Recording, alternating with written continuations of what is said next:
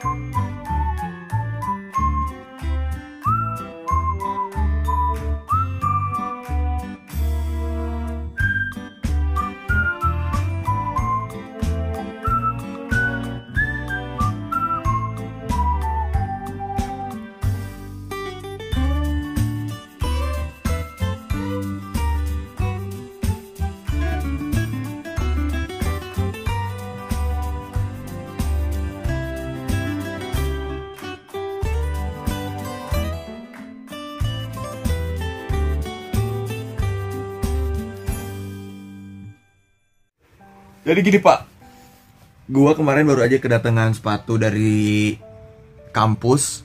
Semalam gua mau review, cuman udah ngantuk banget. Ini sepatunya nih ya, tuh. Nih, gimana kalau sekarang aja kita hajar ya? Yuk, langsung aja. Gue ini udah ada si kampusnya tersebut. Kenapa gue mau ke sepatu kampus ini? Pertama, ntar dulu. Jadi dalam milih sepatu, dalam ngekop sepatu, gue ada beberapa hal yang gue pikirin banget dan gue jadi bahan pertimbangan. Pertama, bagian outsole. Kenapa outsole? Karena jika ada brand sepatu yang bikin sepatu dengan outsole yang ciri khas dia sendiri, berarti kan brand sepatu itu udah niat gitu. Udah prepare banget nih gue buat sepatu itu. Dan kedua, bagian upper atau desainnya. Kenapa? Karena kalau untuk masalah desain ini emang universal banget ya, semua orang beda-beda gitu. Gua suka, bisa jadi lu nggak suka. Gua nggak suka, bisa jadi lu suka. Untuk desain ini relatif dan semua nggak bisa dipaksain. Tapi yang paling utama banget yaitu outsole. Kenapa outsole? Sekali lagi outsole karena ya gue bilang, kalau dia mau bikin sepatu dan niat, dia pasti bikin cetakan baru gitu, nggak yang asal beli terus dia pasang di sepatu dia. Contoh nih ya. Contoh nih si Ventela, dia kan ini pakai pattern outsole-nya Converse ya kan, cuman sama dia dibikin cetakan lagi nih, ada emboss Ventela ya kan. Berarti walaupun ini desainnya udah kayak Converse, cuman dia tetap bikin cetakan baru karena dia ngejar tulisan Ventelanya ini gitu. Ini gue masih 40% lah sukanya ya kan, kalau kayak gini. Nah tapi beda hal dengan yang ini nih, kan dia udah niat banget tuh, udah nyetak sendiri ya kan. Nah, kenapa gue bilang outsole ya itu, karena semakin dia punya ciri khas ya semakin keren. Udah nggak pakai lama, langsung kita unboxing aja sepatu kampus ini. Cuman ini sekedar unboxing ya, untuk review dan lain-lain. Kayak masalah kenyamanan atau ada yang sakit di mana dipakainya, itu mungkin di video selanjutnya. Oke, kita langsung pakai kamera yang kayak dari atas kayak gitu.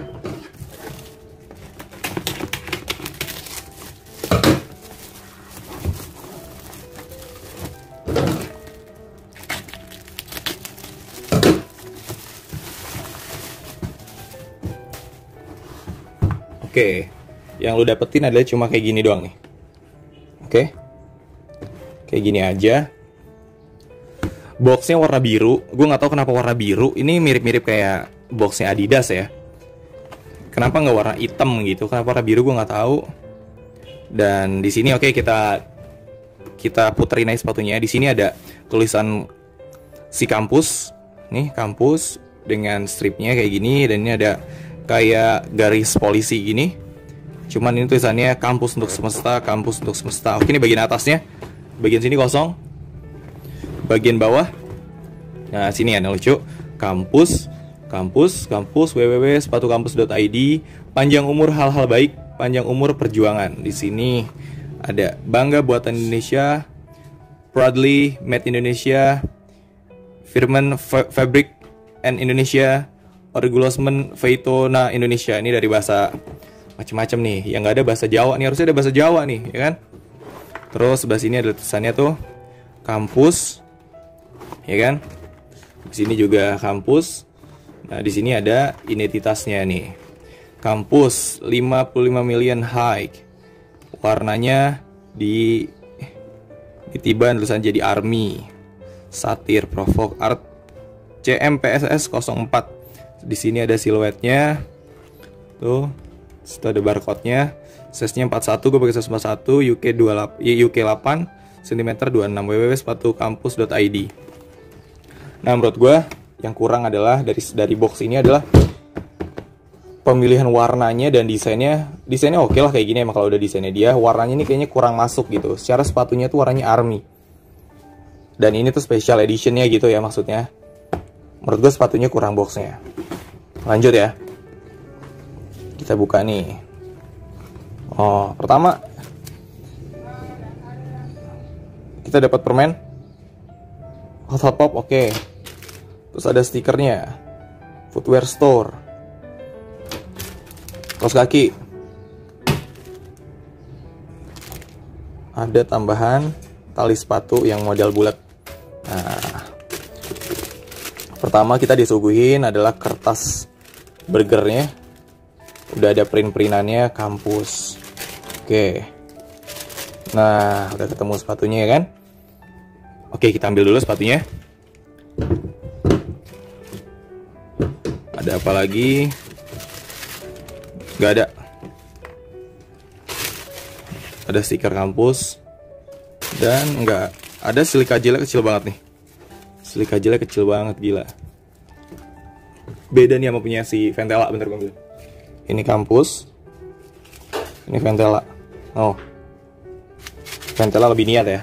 Emang secara pabriknya juga jauh lebih besar sih Ventela.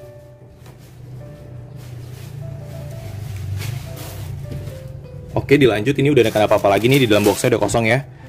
Boxnya emang ini banget sih, kurang kuat banget sih, udah pada penyok-penyok. Jadi nggak bisa dibuat dipajang kayak gitu, nggak bisa, kecuali dia pakai double box gitu. Oke, boxnya kita sampein aja. Oke, jadi ini udah ada sepatunya ya kan. Jadi gini nih.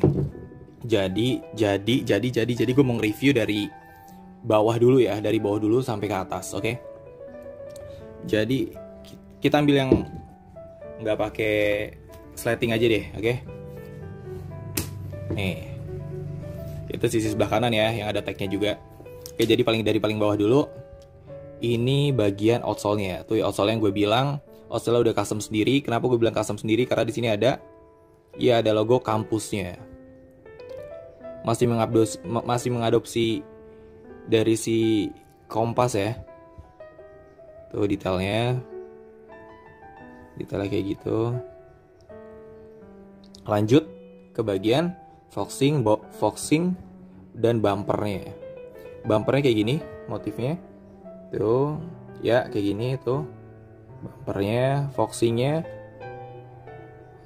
tuh double ya. Foxingnya lanjut ke midsole-nya ya. Tuh. Dia muter kayak gini semua. Iya, muter kayak gitu semua. Lanjut nih bumper tambahan di belakangnya kayak ban gini, kayak ban dalam. Dan jelek banget menurut gua. Quality controlnya tuh kayak gini-gini masih lolos tuh. Gak rata tuh. Ya kan? Lo lihat. Tuh.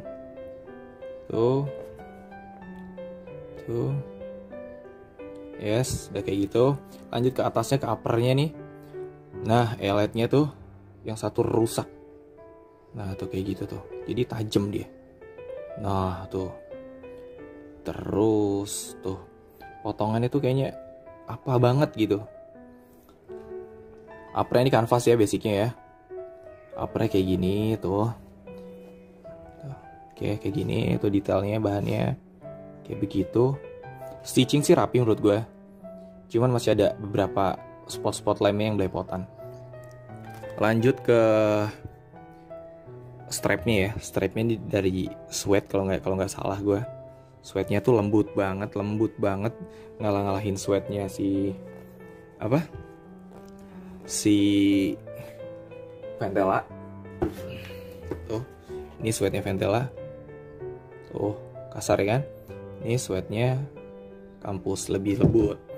Terus ini half to capnya tuh kayak gini ya. Bagus menurut gue ini.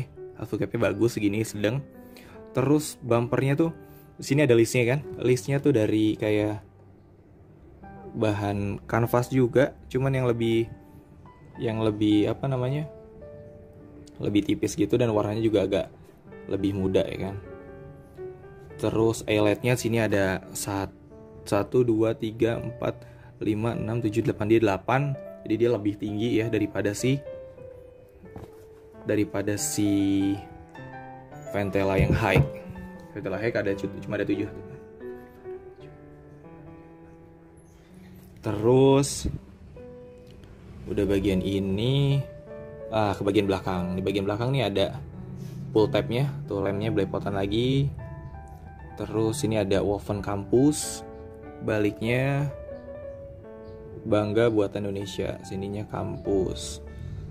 Nah di sini ada kayak yang buat di tas-tas gitu ya, kayak bakal gitu. Terus apalagi ini juga bisa buat gini nih tuh, kalau lo jemur sepatu. Tapi enggak lah, masa sepatu dijemur ya, jangan. Ini buat di tank-tank gitu kalau lagi banjir. Terus tagnya gini aja, tipis banget, asal jadi aja tagnya, karena ini bakal dibuang juga. Tagnya kayak kupon karcis gitu ya. Sini ada tulisannya premium quality kampus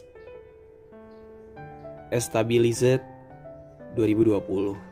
Sini, nah di tongnya warnanya masih sama. Dan di sini ada wovennya kampus, bawahnya protect and destroy. Dan di sini ada lace keepernya juga tuh. Oke, cakep ya. Secara detail-detail ini detailnya banyak. Cuman quality controlnya masih belum. Kenapa masih belum? Lihat dari bagian bumper belakangnya aja nih. Kanan dan kiri ini pasti beda. Tuh. Panjangnya beda, potongannya tuh beda ya kan. Tapi ini sepatunya 6 artikel 55 juta. Cuman dihargain cuma 300.000. Yang gue ambilin soalnya bisa dilepas. Nih. Tuh.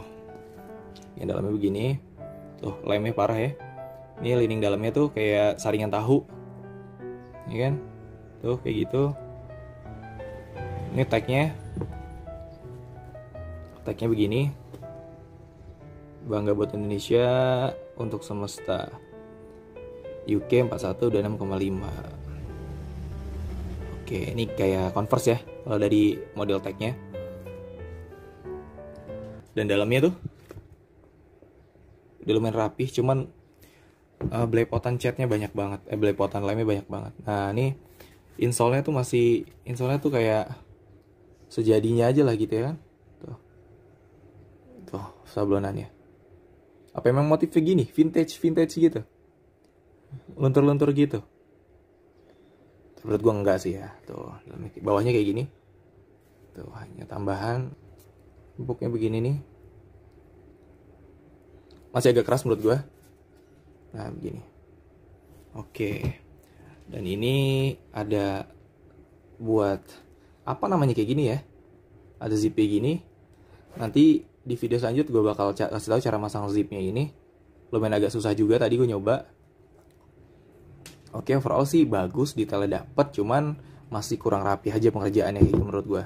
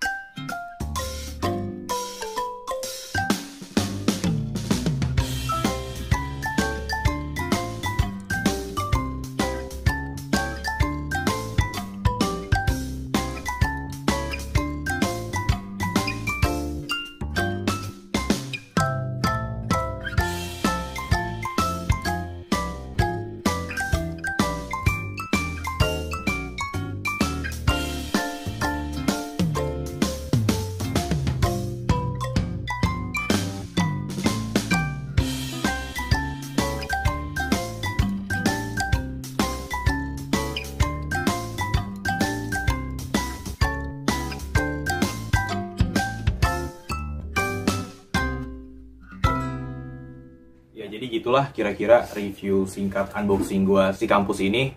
Menurut gue masih worth it dengan harga 300 ribuan dengan segala macam kelebihan dan kekurangannya. Gue harap sih si kampus ini lebih berkreatif lagi dalam mendesain. Oke lah, dia bikin 2 aliran, satu aliran untuk memparodikan sepatu Kompas, satu aliran dia bikin desain sendiri. Gimana? Masalah laku dan gak laku kita serahkan ke masyarakat. Lu patut nggak untuk dibeli gitu. Kalau lo hanya mengikuti si kampus, kalau lo hanya mengikuti si Kompas, lo selamanya akan ada di belakang si Kompas tersebut. Walaupun ujung-ujungnya lo tetap dapat duit. Gitu sih menurut gue. Thank you banget udah menonton video reviewnya, enak dipakai atau enggak, sakit atau enggak dipakainya, ada di video selanjutnya ya. Thank you banget udah menonton. Assalamualaikum warahmatullahi wabarakatuh. Sehat dan berkah selalu. Bye.